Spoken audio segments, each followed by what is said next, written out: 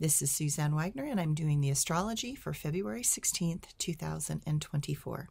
The moon starts the day in the stabilizing and comforting energy of Taurus, but this afternoon it will move into Gemini. We are also in the first quarter of the moon because the sun in Aquarius squares the moon in Taurus. We feel a shift that is hard to comprehend. We seek to understand more than it seems we know how to assimilate. Each action taken will matter greatly. Seems we're being asked to become even more aware of how our choices determine not just our next actions, but perhaps the next steps that could evolve humanity. Caution is advised, and to see that impulsivity is not the best objective to set this next cycle. It can feel as if we are caught in a web of sorts, and obstacles surround us on all sides, and there seems to be a type of tension in the web that seems to be causing stress and anxiety. For some, they wish to find ways to end the conflicts, but for others, they are drawn in by all things new that are interesting, even if we may not completely understand those things or the powers that they may hold. Venus moves from Capricorn and into Aquarius. It will be there until March 11th. There are many things that call us to recognize that we are in a massively unconventional time.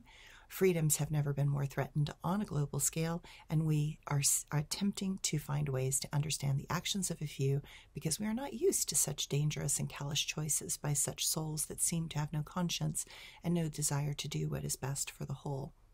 But the force of so much energy moving into Aquarius is attempting to show us how to move towards a more unselfish place where fairness and impartiality can become critically important. Freedom requires an innate openness, but it also requires a type of honesty which we are currently lacking. Venus is moving towards a conjunction with Pluto, and the desire for change is increasing, and we recognize that we need to grow up. Selfishness is contrary to life in any reality, but in this new reality, and we are looking for how to find something that we are seeking, but not in the way that we used to. It seems questions are more forthcoming than answers.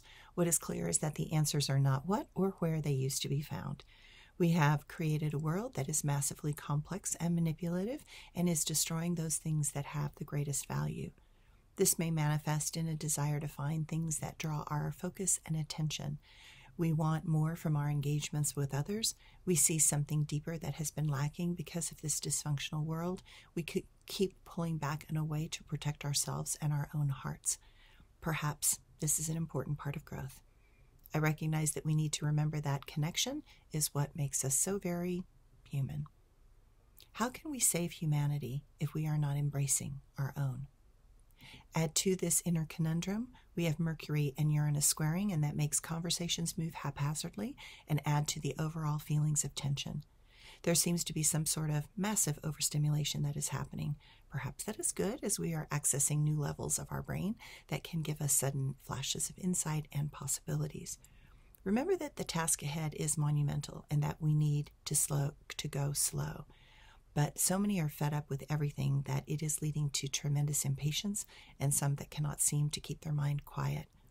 Overall, I am encouraged by this astrology because it can give us insights into very new ways of being, and perhaps we can inspire the masses to reach for the good in the human potential rather than so much bad. We have so much potential. Do we have the courage to reach beyond our past? Do we have the courage to leap towards truth rather than away from it?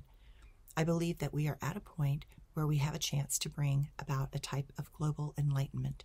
We are just like a Buddha sitting under the tree, being asked to observe objectively our own horrific past, to learn to love all that we are and all that we have been in order to evolve into what we can become.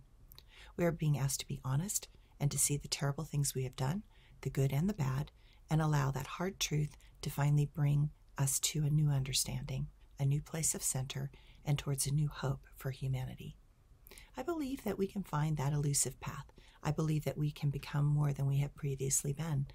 I hope that there is more good in the world than bad. I believe that more life wants to evolve rather than devolve into something that is so destructive. We are coming to a critical threshold of change, and this is a powerful moment of transition. I know that what comes next is difficult, as all great changes are, but those that are here asked to be here at this moment, and it is very important that we embrace our potential rather than continue the trajectory of so much suffering. Thanks, everyone.